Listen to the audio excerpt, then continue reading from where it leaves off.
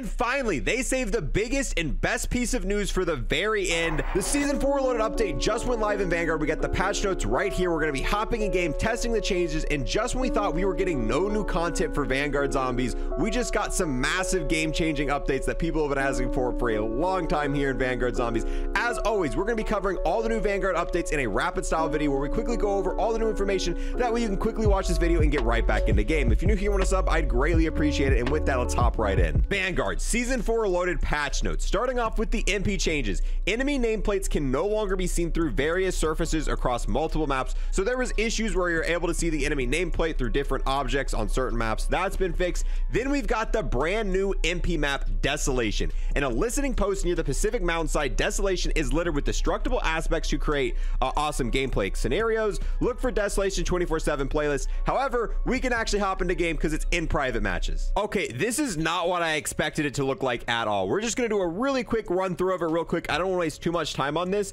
but it's almost like a night map, and there's definitely a lot of buildings on this. When I was imagining this in my head when they were talking about it earlier on, yeah, I didn't quite understand this, but oh, it's got like, okay, so it's got a big open middle area. I mean, maybe not super open, but I could see this being a somewhat fun map. It's definitely bigger than the last few Vanguard maps we've got, but it's not massive. It's not as big as the big Vanguard maps, but it's bigger than Sphere in the last few. There are a lot of hiding spots on this. It's got a lot of just objects all over the place, but it'll probably play pretty well. Kind of excited to give it a shot. I don't know if I'm gonna be playing it non-stop like I do with the other new maps, but I'm cool. I'm glad we're getting cooler new maps here in Vanguard. Then we've got some changes to the already existing maps here in Vanguard. Gondola and Paradise, both of these maps now have areas you're no longer going to be able to shoot through. US Texas, the map that was added at the start of Season 4, they've changed some stuff with S&D. They've fixed a spot where people were getting stuck, and they've also stopped 2 different areas that people were able to shoot through. Now for modes, Blueprint Gun Game, they've added several new blueprints. Search and Destroy address an issue that caused inaccurate death stat on the scoreboard. For ranked play, we've got 2 new restrictions. Weapons, the Vargo S is now restricted in ranked play. I'm not sure why they're going to restrict it before we even get to kind of see how good it is. Perk Serpentine is now also restricted in ranked play. We're also getting a brand new operator. I don't even know how to pronounce this name. I'm not going to try. I'd end up butchering the crap out of it. Understood strategy from a young age. As a child in Nigeria, he excelled at chess, quickly surpassing his teachers. Here's the rest of its bio. And yeah, the only way you're going to be able to get this operator is by buying it in a bundle, which is probably going to cost 24 bucks. Personally, I haven't been buying much of any of the bundles in Vanguard. I just don't think they're worth it. I'm only going to ever get this operator if they release like a cool ultra skin with it. Then I'll get the bundle to review it, but the basic bundle, I'm a pass on it. Weapons, added inspect animations for the M1916 marksman rifle, the Scout Crusher, Ice Pick, and Sawtooth melee weapons. I didn't even know these 4 weapons didn't have inspect animations, but those have been added. Increased grace period for slide kill challenges from 0.15 seconds to 0.5 seconds after loading. That's a pretty big change. That's like 3 times more forgiving. So now instead of 0.15 seconds after sliding, you get a whole half a second after sliding, and it's still going to end up counting for the challenge requirement. New Vargo S assault rifle, trading firepower for improved accuracy and fire rate. This rifle excels in medium to long range engagements. Complete an unlock challenge or purchase the bundle to earn this weapon, and it just says get 15 close range kills. I think that's a typo. I don't think there's any way they're gonna make it where to unlock the Vargo, you go in game and you get 15 close range kills, because usually they make you play 15 different matches. I assume it's probably get 1 close range kill with an AR in 15 different matches. I can't tell. It's not actually in game right now. It's not going to be in game till tomorrow, so we can't read off what it says in game, but maybe you actually get this for just getting 15 close range kills. That would be the easiest weapon unlock we have had in Modern Warfare 2019, Vanguard, and Cold War. This will be the easiest one we've seen so far. I doubt that's the case. It's probably going to make you play 15 different games. Now for perks, they fixed issues with piercing vision when using it in free-for-all. They fixed an issue with the guard dog kill streak when multiple were called in. Then we've got user interface and experience. None of this is kind of game-changing bugs. We got some battle pass stuff for free for clan stuff, some armory filter stuff, some notifications that should have been popped up, issues with the clear all new weapons, bundles and cosmetic, improved image quality for bundles and logos in the store. Breath of the Godzilla bundle had some bugs with it, and then some other effects with other bundles, and that's really all for MP.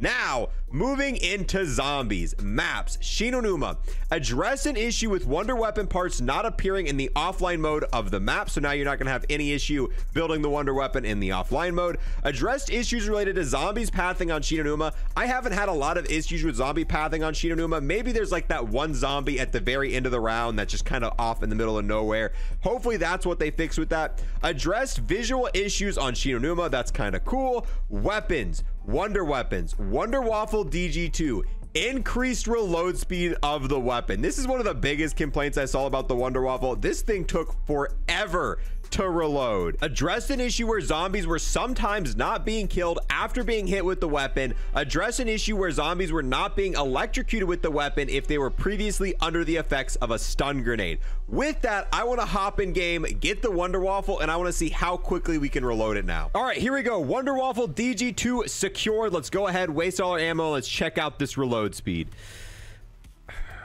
Honestly, I'm gonna be perfectly honest, I don't notice a big difference, but let's maximize our reload speed. This was a terrible idea. I need to buy maxed out speed cola. All right, zombie chill. There we go. Tier 3, tier 4. Come on, no big deal. Just slurping up all these perks. Now we've got the reload one at max capacity. So let's spam these 3 shots, and now let's check out the reload.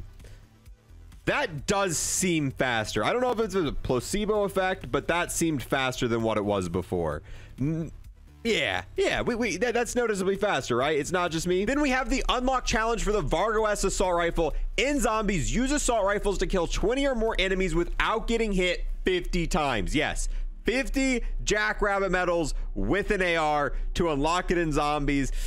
If we've got to play 15 different matches in MP, I still might prefer this over MP. I'm not exactly sure. We're just gonna have to wait and see what the actual challenge is on MP. If it's just getting 15 hip fire kills in MP, that's our close range, that's going to be the easiest. So I don't know, you'll have to wait for the guide on that, but yeah, 50 jackrabbit medals, you know, I'm leaning towards MP right now. Then we've got gameplay adjustments on round-based map. They have nerfed the cost of crafting armor on Numa. Level 1 armor is only going to cost 500 now. I think it was 750 before this. Level 2 is only going to be 1,000, and level 3 is only going to be 2,000. So getting armor and getting maxed out armor is going to be a lot more easy, and you're going to be able to do it earlier on Numa, which makes sense. You were able to get maxed out armor really quickly on the objective-based modes, but Numa, it took forever to get all the salvage needed. You're going to be able to get armor quicker, and you're going to be able to max it out quicker. Let's go ahead and see if that is live. Oh yeah, it is live. So 500, 1,000. We were able to on round 17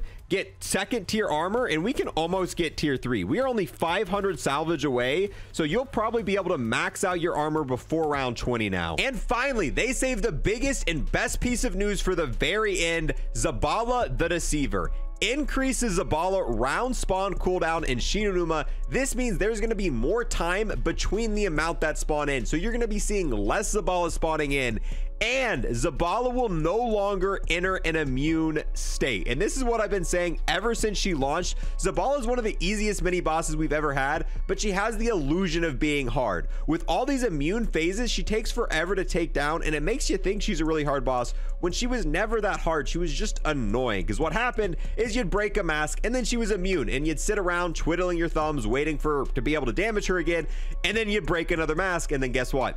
She was immune again, and you'd repeat that process. There was 3 different immune states for Zabala, but what it says right here, Zabala will no longer enter an immune state. So you should be able to just keep breaking the mask, taking her down a lot quickly now, which is going to save you so much time. This was the most annoying part about Vanguard Zombies. I hated dealing with Zabala, not because she was hard. It's just if you were going for round 100, Zabala would spawn in and you'd be like, all right, time to sit here and wait for 3 different masks. So we're going to go and test that out. But before we do that, there's one last change. Stability, address various stability issues. So that's been fixed, but I'm excited. I really want to see how this change is going to work. All right, here we go. Here's a Zabala. Let's see how quickly we can just spam the wonder. Wait, it says immune. Did the update not work? I'm pretty sure the patch notes legit said there was no more immunes.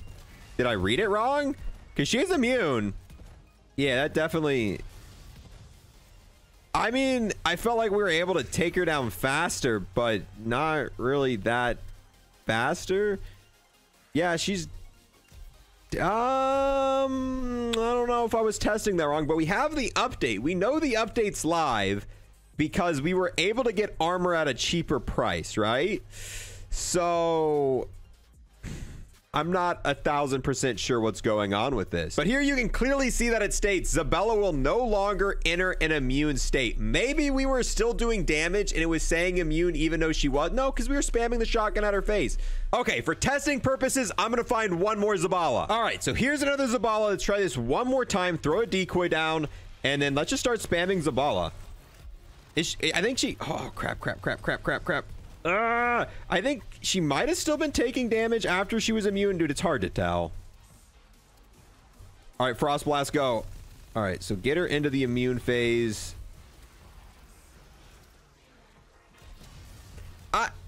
Okay, so to be completely honest, I really don't know what's going on. We tried 3 different Zabalas. Each and every one of them did have a phase where I was not able to damage them whatsoever, even though the patch notes read differently. Season 4 Reloaded doesn't launch till tomorrow, but we did get the patch right now, and other parts of the patch are currently in effect in game, like the armor change, so we should have seen this take effect as well. I don't think anything's going to change tomorrow when the actual Season 4 Reloaded starts.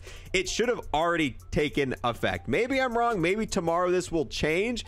It did feel like I was taking down Zabella faster than prior to the update, but that could have just been placebo because I was looking for something. But when she was in the immune phase, I 1000% was not dealing damage to her.